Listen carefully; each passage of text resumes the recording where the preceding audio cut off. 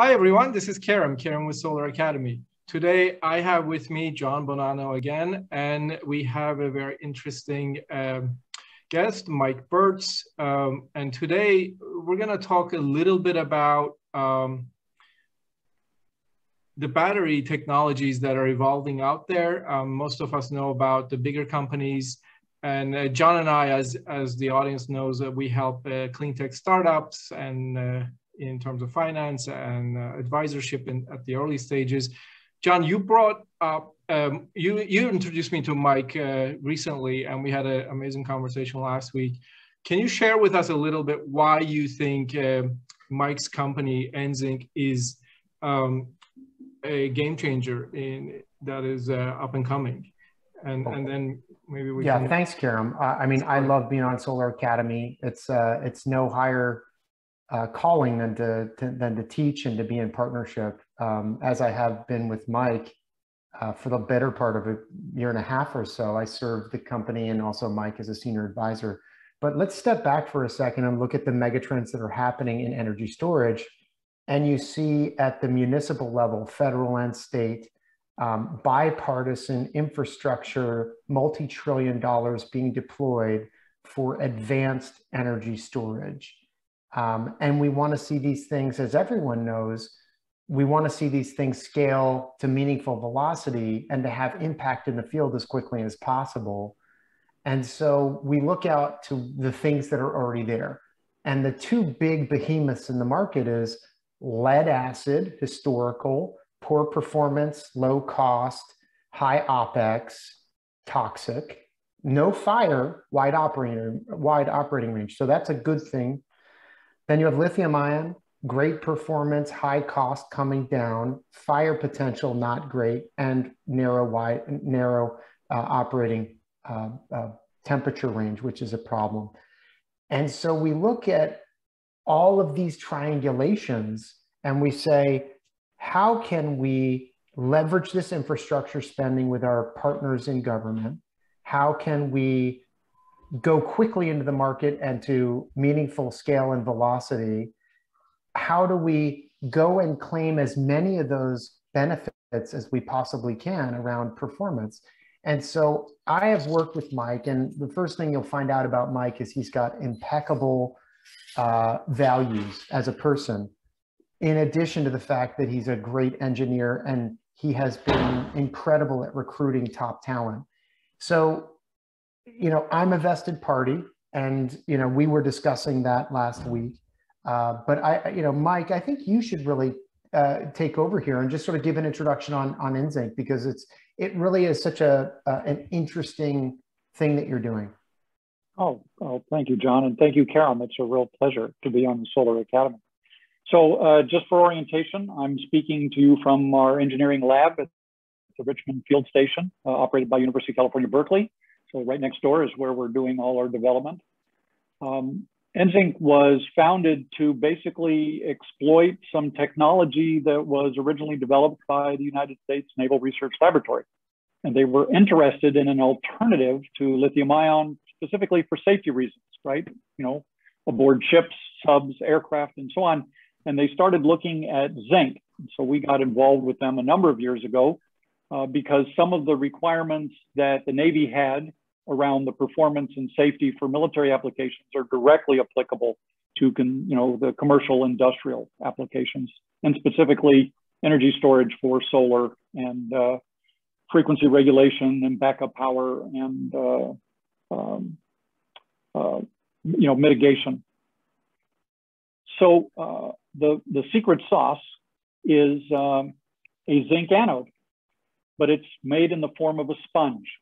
Now, a lot of people know that zinc is a really interesting material for batteries. The first person to play with it was Thomas Edison in 1901. But unfortunately, Mr. Edison did not have access to a scanning electron microscope. And he couldn't see these things called dendrites forming, which are needle-like formations that grow very quickly, particularly in zinc, and can short out the battery. And this limited zinc for decades to a disposable battery. But he had the right material, he just had the wrong form. I mean, zinc is like the fourth most mined metal on the planet. It's It's cheap. It's about $1 a pound. It uses a water-based electrolyte so that there's no fire. It's completely recyclable, which is really important for our ethos in terms of trying to advance a green agenda, a green technology, renewable technologies. And it can give you the high energy and the high power that you need, once again, if it's in the right form. So what we started working with are these little guys, which are zinc sponges, just like the sponge on your kitchen sink, except at the micro level. And what that does is it makes more of the zinc available for the reaction. But because of the zinc sponge structure, it completely eliminates dendrite growth. So there's the attributes that people were searching for decades on how to make zinc worthwhile. And we've cracked those problems, which is high energy density, high specific energy, recyclable, very easy, to manufacture. We're in the midst right now of scaling it up from these guys to bigger size guys so that we can test it with our prototype batteries. But the other interesting part, and this is to John's point and Karim, your point, is to meet those needs of this rapidly expanding desire for energy storage, particularly for residential, commercial, industrial, and solar. You've got to be able to deploy these technologies quickly. Many technologies that people are working with require you to start from ground zero. They require you to literally develop the factory, build a complete supply chain, build the factory, build your sales and distribution, set up your warranty and liability and so on. And we thought that's not really the best way to do this as quickly as possible to meet these rapidly required objectives, particularly with scientists telling us by 2030, we really better have all our stuff together. So the business model that we've decided on is we want speed to scale. And what that means is instead of us being a battery manufacturer, we'll be an advanced battery developer to where we can exploit this new zinc electrode. We'll test that battery. And then what we're going to do is take it to existing battery manufacturers, particularly the legacy battery manufacturers, such as lead acid or nickel metal hydride nickel cad, because we have analyzed it. Members of our team have really extensive experience in battery manufacturing. We can use those existing facilities by simply having that anode be a drop-in replacement for the cathodes. So what we've done is we've decided that the best way to do it is to take advantage of existing battery factories. So let's take, for example, lead acid, right? Many plants across the United States and North America, their batteries have a specific energy of around 30 to 40 watt hours per kilogram. What if you could go into those manufacturers and say, I've got a way in which you can use your existing facility, your existing CapEx, your existing people, take advantage of those and produce a battery which has the energy of lithium ion, but is more like your operational costs and is easier to recycle. I can use your same recycling facilities and it's safer for people to use and has a wider temperature range like your lead acid battery. Therefore, it can be used from the heat of Arizona all the way up to the cold of Minnesota. That way, we can then quickly take those battery factories, triple their gigawatt output without any kind of massive investment in CapEx. And so then quickly, we can have gigafactory scale at a very rapid pace. And Karim, that's what we're working on. Yeah. So that is kind of like an Intel Inside strategy. Very good. For the industry. Right. So we'll just use EnZinc inside then. Yeah. And you've been working on this for how long, Mike? So the Navy has been working on this for a number of years. They started probably about 10 years ago working on the technology when we first got involved with evaluating it. We then were able to help the Navy get the patent. Then we got the exclusive license to develop it for both electric vehicles as well as stationary applications. So we moved into the lab here in late 2019. And so for the last 2 years, then we've been rapidly moving from technology transfer from the Navy to building our own cells. And then by the first part of next year, we'll be building our own battery. And Karam, it's also important to note here that this is a breakthrough technology. It's such an enabler, but Mike and the team have won ARPA-E awards. They've won CalSeed Concept and CalSeed Prototype. They've won the Cal Testbed Award. They won the People's Choice Award at the Clean Tech Open. I mean, this is a well-awarded core technology.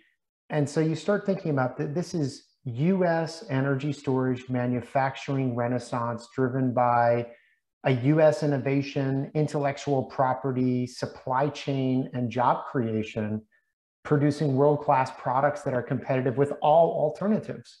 So when you look at all of them, lithium hocus pocus, or whatever the heck the next, cockamamie story out of the lithium nirvana is going to be, everyone's got to like ground themselves in reality. And I strongly feel, and I serve as an advisor to another energy storage startup. They're attacking different spaces, so there's no conflict, but we have to look beyond lithium is really a key consideration. And when you start looking at energy storage, especially capital allocators, they have to put on the lenses or the glasses of the buying partner. How do you buy energy storage? You buy energy storage for the specific application you are trying to solve. If it's a stationary energy storage medium, then you think, what's my capacity requirement? Is someone going to shoot a bullet at this thing ever? Does it have could it, bang into something in a warehouse really hard? Or, and those things all can create fire in lithium. So you have to really think in systems. Mike, talk a little bit about how you went through during your first 8 and change years, co-developing this technology, working with the US Navy on the patents, working on the licensing. Talk about how you see the systems in the in situ application set. Sure, John. Let me put it in context with my background, because you kind of asked about that. So so my background is actually aerospace engineering. Worked at General Dynamics for a number of years, worked on the Tomahawk cruise missile, was the designer and builder of the first missiles, so the stealth cruise missile. So I can point to something where I took it from a clean sheet of paper to actually delivering to Edwards Air Force Base. Worked at Nissan in both their advanced design and was program manager for their car to race at Le Mans. Worked for Computer Sciences Corporation. And how do we then design vehicles? How do we design products, in a virtual environment? The point that I wanted to make is what I was involved in was the design of systems, not components. And a lot of people then treat, the cell, or they evaluate the cell and think of it in just that point of view. And what you have to do is you have to look at it as a system. And as John referred to, you have to look at what's the application, as well as then how is it going to be used from womb to tomb, from the beginning to the end, the whole circular economy picture. And that's where we think that we stepped back and spent several years working with the Navy on particular, not just the technology, but what is the system attributes that make the most sense for use in the commercial and the industrial world. So when you take a look at it, I gave a talk probably 3 years ago at the Institute of Scrap Recyclers, where I was briefing people on batteries, because batteries suddenly became of interest. And the interesting thing about the Institute of Scrap Recyclers are they get to see everything that society makes and disposes. And they get to see what it is that survives and doesn't, and then what do we do with it? And they were all really worried about what are we going to do with batteries? And we hear about these electric cars, and what are we going to do with these batteries? And they have warehouses full of batteries that they do not know what to do with. There is at the moment not a really good plan or an economic method. People are working on it, but what do you do with it? So in other words, from the building of it and the type of materials that you're using, all the way through to the manufacture of it should be low carbon as well. We're about 1/2 the greenhouse gas emissions as lead acid, and about 1/20th that of lithium ion, to the way in which it gets used, in the system, and then how do you dispose of it? And it's at that systems level that you get another one of these areas of evaluation, right? Because you can't just look at the specific energy or the energy density. You have to look at several axes that are important to people who are going to use it.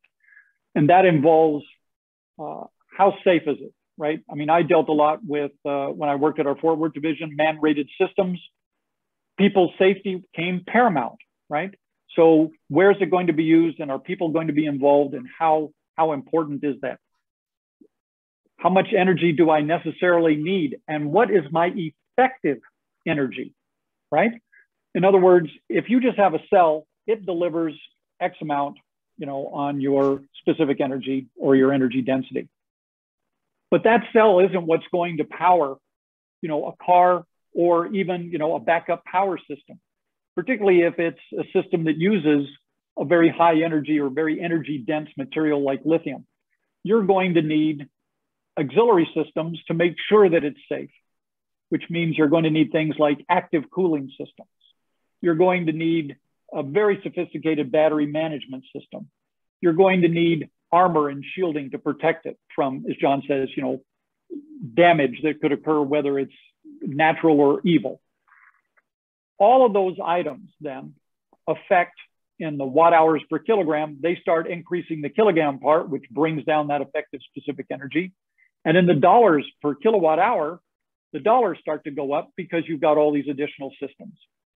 So when you look at the technology, you have to look at all those systems, all that, you know, that's going to affect your decision making. And you have to look at the effective specific energy and the effective cost. I mean, we might, I know this is kind of a mean thing to say, but if you take a look at what happened with the Chevy Bolt, Chevy now has to recall all their vehicles, 140,000 vehicles. The effective specific, or the energy, the cost dollar per kilowatt hour, you know, for those cells was around $145 per kilowatt hour. But if you have to replace every single, and you have to do it again, the effective cost is now $290 per kilowatt hour. So, you know, those kind of attributes, those kind of decisions have to be made at a systems level, all the way from the building of it, all the way through to the disposal of it. And that's where we think that zinc batteries in general, and our battery in particular, have a distinct differentiator and a distinct advantage over other battery systems. Thank you, Mike, for this in-depth review of EnZinc and its technology and its history. I have one curious question, by the way, and the question is this. I've read at multiple resources that it takes about, you know, if you look at a single solar panel, the amount of energy it takes to produce that panel versus the clean energy that panel produces over its lifetime is like a 1:30 ratio. So it takes about 1 year of energy that the panel would produce to manufacture the actual panel. Mm-hmm. And then for about 25 to 29 years, you're getting clean energy out of it. So the curious question that I have is, how does that math change when you run the world on a solar plus battery reality? Because the amount of the amount of energy it takes to produce the battery should also be taken into account in the future clean energy future that we're all envisioning. So I can give you an indirect answer, mm-hmm. because I think that's a really good question. I think I mentioned, you know, that we put out about 1/2 in the manufacturing. We've done an analysis of the manufacturing flow. We put out about half the greenhouse gases. And I can't remember what the energy level is, but it's much less, you know, than lead acid. And it's about 1/20th that of lithium ion. Oh my God, wow. That's GHG. That's GHG. For the production of a similar capacity battery. That's correct. That's correct. So that is so to answer your question, yeah, so in terms of the systems approach, if you take a look at the lifetime, you know, that yes, the lithium ion battery, you know, we'll have to do a lot to make up for all the energy and greenhouse gases that went into producing it. Right. Yeah. Yeah, I also think it's noteworthy that, you know, the US does not have an exorbitant supply of lithium, and the US does not have existing infrastructure doing lithium manufacturing today. Right. And so when you start to say lithium is everything, you're basically outsourcing your entire supply chain to potential foes. And you're saying we're going to either invest extraordinary amounts of CapEx in building lithium manufacturing in the United States, or we're going to outsource that also. And I think both of those outcomes for any nation, not just the United States, but any nation, that does not do good things for your political decision-making if others have leverage on you. And I would argue that energy storage is a national security issue, because these are going to be components, key components in an energy system that can be controlled. And so, you know, just like any concern around generators or these types of things, there should be concern around this too. Good points. And it seems like when EnZinc has grown a little bit more, it can be the Intel inside a lithium ion facility as well. Theoretically, but it's more likely that lead acid, nickel metal hydride, and nickel cad current manufacturers would be interested in adopting this technology, because it's, as Mike said before, it's very financially benign relatively to transition to making superior batteries and that are totally competitive with lithium today, by just slotting in the proprietary zinc anode with another cathode. You know, that's, Mike, why don't you speak to that? That's actually kind of interesting. Talk to the platform that EnZinc is building. This isn't just a one-off battery design, it's a whole platform. Right. So before I leap into that, John, one of the things that we should take a look at, Karam, there's a plant in Pennsylvania called East Penn, which builds batteries for everybody, you know, like Duracell or Interstate, right? In other words, they don't build an East Penn battery. They literally build a label for everyone else. That plant, in terms of size, puts anything that Elon Musk has to shame. It's huge. It's acres and acres of lead acid manufacturing. So imagine if we took that and converted it to building these batteries, and the battery manufacturing that's in Georgia, which, you know, was Trojan battery, and the guys in Concord, and the guys in Superior batteries. If all of those things, we could leapfrog, and as John says, without having to import, you know, both either chemicals or batteries, you know, then you could leapfrog into gigafactory scale with these kind of batteries built with, you know, American factories and American technology. What John is referring to is zinc is a very interesting electrode. And what it means is you can couple it with different cathode materials for different applications. So once we crack the problem of making this little guy that was high performance, rechargeable, right? Then we can start to say, well, let's couple it first with nickel, which we're doing because it's well characterized. You know, people know it, we can get to market quickly. But we can couple it with manganese for a manganese zinc battery, which has about twice the energy of lead acid, but it's like a quarter the cost of a lead acid battery. So there are applications, right, where you don't need the high energy, but you just need a stable battery. So you can couple it with manganese. You can couple it with silver, which the military and NASA want, right? Commercially, no one's going to buy a silver cathode, but the military will. And now you have a very safe, very high performance battery. And then there's the ultimate, which is couple it with carbon for a zinc air battery. And there, what we can truly get is an installed specific energy of over 250 to 350 watt hours per kilogram at a very low cost, because all you're using is zinc and carbon. Why that's interesting is that people have been trying to make lithium air batteries for a decade. if you remember from chemistry, lithium and water don't really like to get, they don't get along.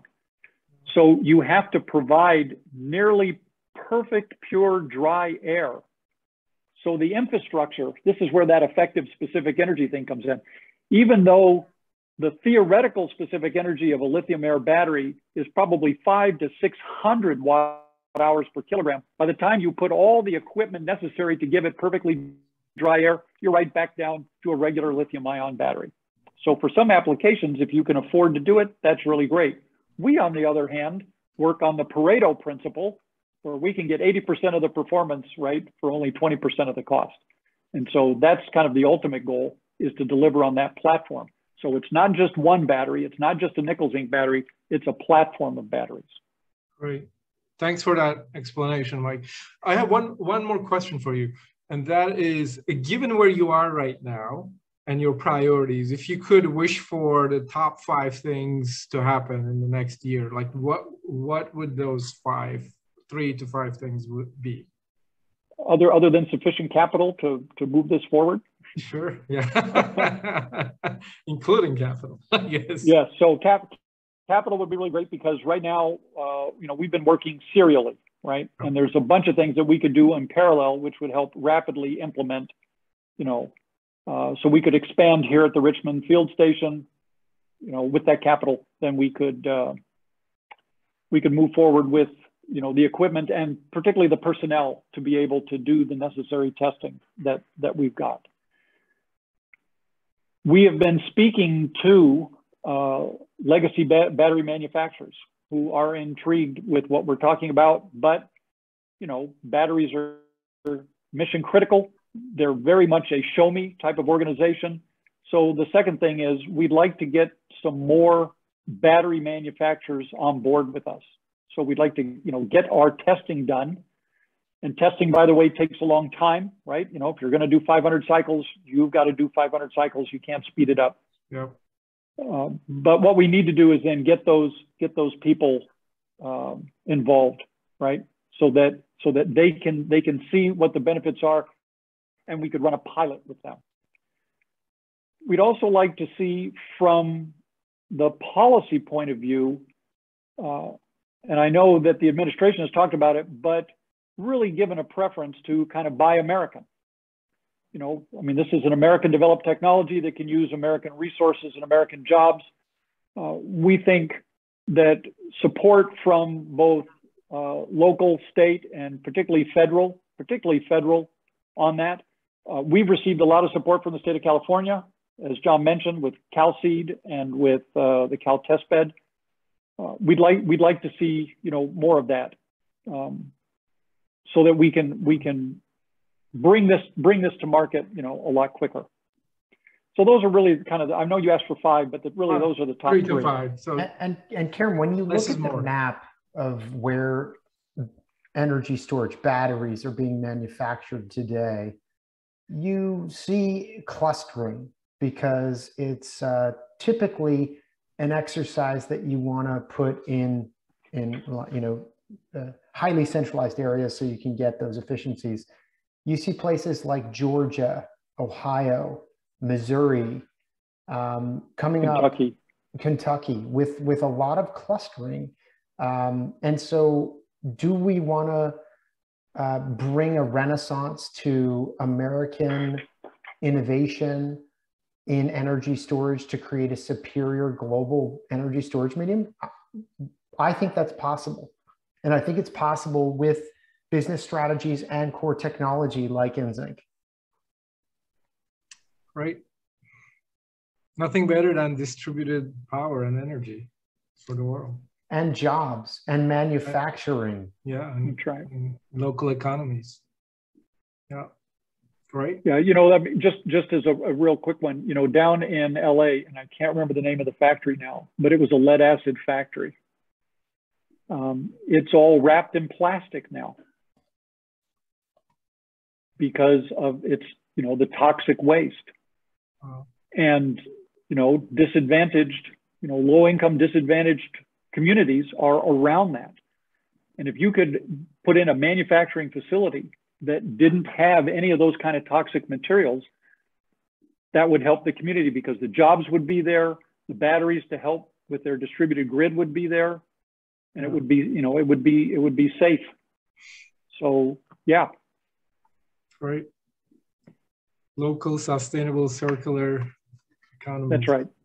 There we go.